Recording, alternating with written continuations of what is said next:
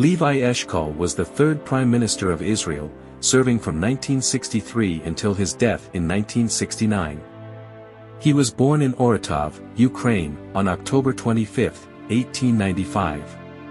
The young Eshkol became involved in the Zionist movement while a student in Vilna, Lithuania. He then joined the Jewish Legion and fought against the Ottoman Empire alongside British troops. After the war, Eshkol helped found Degania Bet, one of the first kibbutzim in Palestine. He then worked hard to realize the founding of the State of Israel. Eshkol served as Israel's Minister of Finance from 1952 to 1963. During his tenure, he succeeded in improving Israel's economy and strengthening the country's international position. Eshkol became Prime Minister of Israel in 1963, succeeding David Ben-Gurion.